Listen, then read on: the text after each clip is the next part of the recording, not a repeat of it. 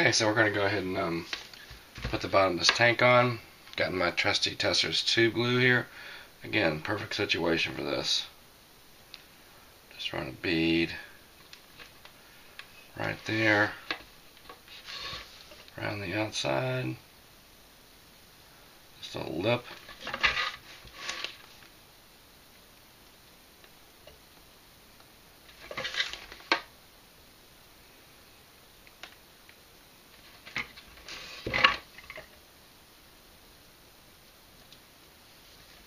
Okay, we should be good there. And the good thing about this is there is in fact a locating pin right there, so you can put it on the fuel tank correctly. It doesn't matter which side. Again, these two halves are identical, so just actually it does matter now that I think about it, because the hardware for the shuttle is going to be on this side, which means I'd better go check and see. I'll be back.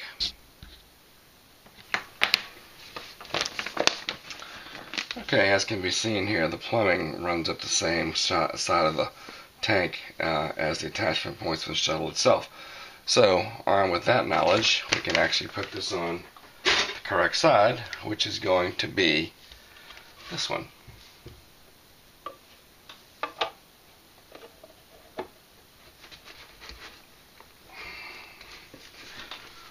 Okay, and so I'm looking for a strong weld here, and this is a product called Plastark, which I'm sure many of you modelers are familiar with, and this gives you a very, very strong weld. So we're going to use this and go right around the edge of this.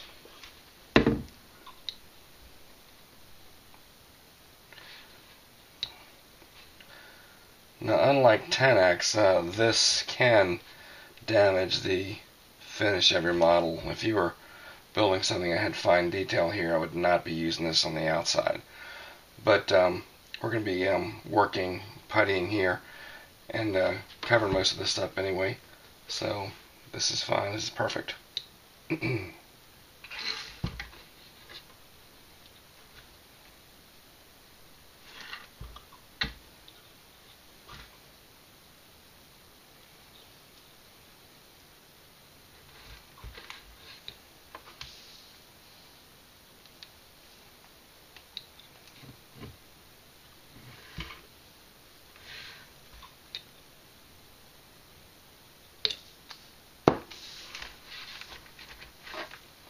A nice squeeze on here.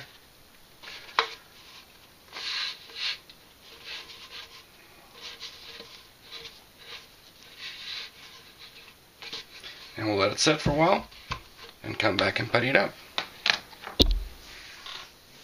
Alright, so we have the bottom of the tank taped off for some putty. And so we're going to do a couple things here.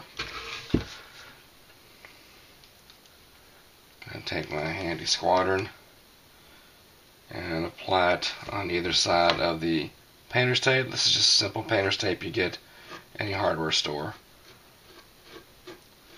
Just goes by the name blue painter's tape. And it just is a way of keeping you from putting on too much putty, because the more you put on, the more you have to sand off.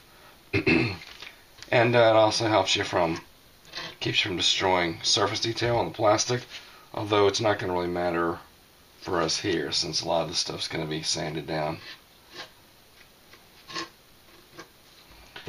Keep in mind out there, putty shrinks, and you know, don't be impatient. It's sometimes necessary to put on more than one putty application. So for those of you who complain about putty shrinking and whatnot, give them a little bit of slack. Sometimes it just takes a couple applications. Alright, so we've got that done. I'll need to let that dry. But I've got another little issue here I need to deal with, and that is, what do I do about getting putty into these seams?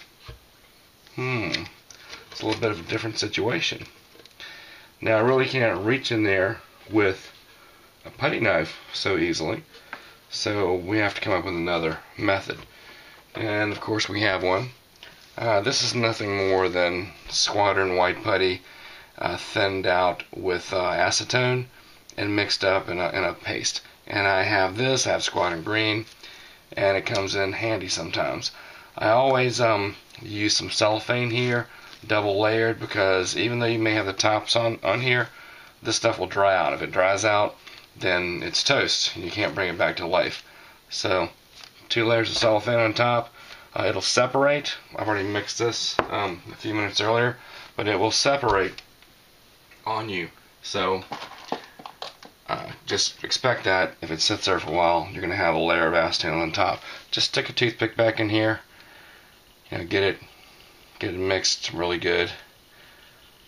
Okay, and then just grab your paintbrush, the appropriate size, and put some putty on the end of it, and just go ahead and get in there where you need to get. Have a lot better control with this than you do with a putty knife. Now getting back in here and sanding it, that's going to be an adventure in itself, but we will manage, I assure you.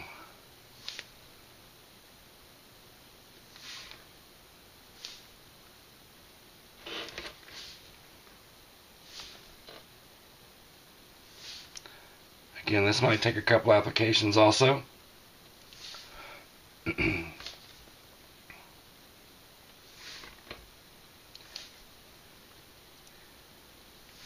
Now you may have difficulty seeing this because it's white. It's on a white background, and you have to kind of like pick your battles here.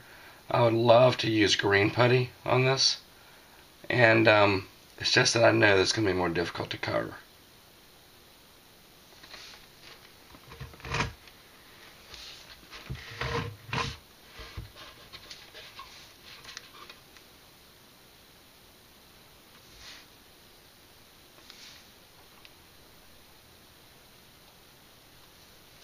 Okay, done.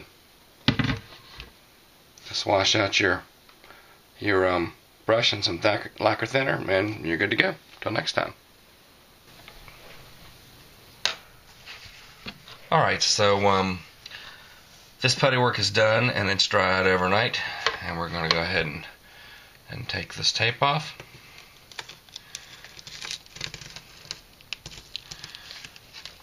You can actually remove the tape before it's completely dry.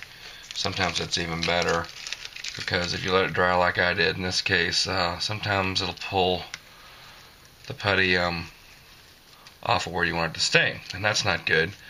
As I said before, this has a solvent in it called toluene, which helps it adhere to the plastic. So you can see there that instead of having a whole lot of putty, we now have just a small area that we have to worry about getting rid of. You can also see pretty clearly this texture, and I like this texture. I would go ahead and leave it, even though I'm not sure it's completely accurate. Still looks nice. I would leave it, except for the fact that we already talked about how we destroyed a lot of it here. So I think that just to make things consistent, we're going to end up sanding down this whole tank.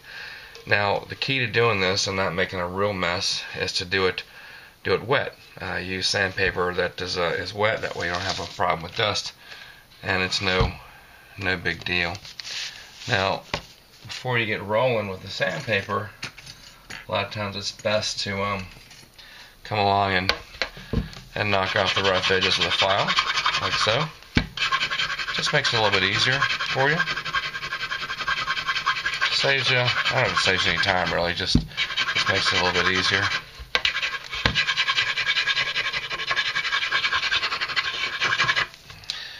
And I do have some putty in there, but I'll deal with that later. That takes a little bit more attention to detail.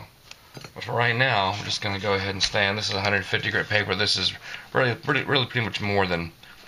This is a harsher grade than I would ever use in most situations except for this.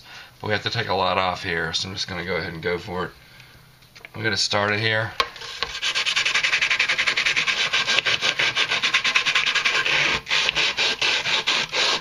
And this is not going to be an easy job. Well, it's not really hard, but it's just going to take a while.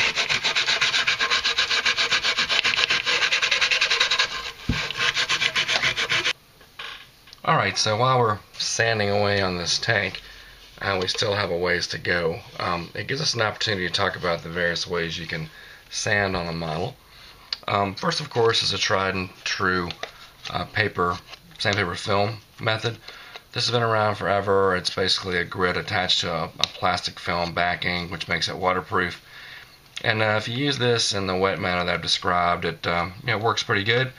But if you use it in some tight situations, it's sometimes difficult to get in. The next thing I remember using is something called a flexi file. And that's what this looks like. Again, most modelers have seen this. If you're new, this could be brand new to you.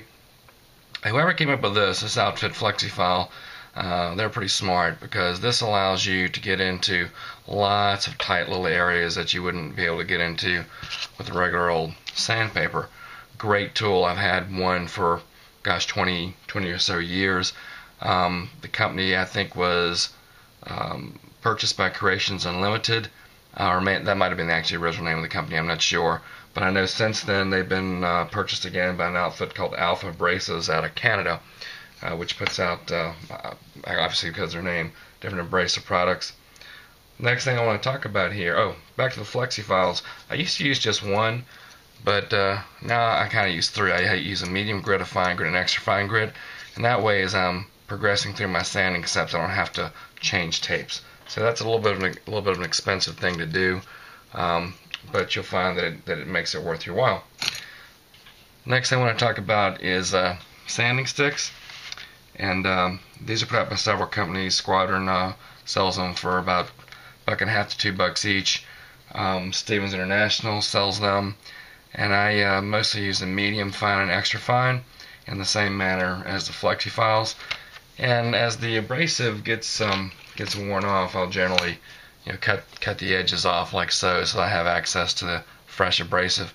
And this allows you, the sanding stick allows you to get into tight places, like so, and you wouldn't be able to get in here with a flexi file. But with a sanding stick, you're going to be able to do that. Again, just another way to get stuff sanded. These are also sanding sticks. It's just that they're smaller, and they come in varying abrasives as well. And they're the same thing as the big ones, just that they allow you to get into tighter spots. And the last thing I want to talk about is this little item. This is put out recently by Alpha Abrasives, the same people that put out some sanding sticks and also the flexi file. The idea behind this is you have a adhesive backed cushioned sandpaper pad on a little rubber block mechanism, and I use this. This works actually quite good, better than I thought it would work, until I got it wet. Once I started working with it wet, water got between the adhesive, and it didn't last much longer after that. Certainly not as long as the sandpaper was lasting. So then the next step, once that happened, I wasn't going to throw it away. The next step is I just use the actual pad itself, like so, and this actually works pretty good, just in itself sanding. So again, a nice idea, and it'll work if you keep it dry. But if you sand wet, which is the norm, then this is not gonna hold up for you. So different options to use, and combination of these things, and of course your files to start off. Pretty much most sanding projects with will pretty much get you where you need to get.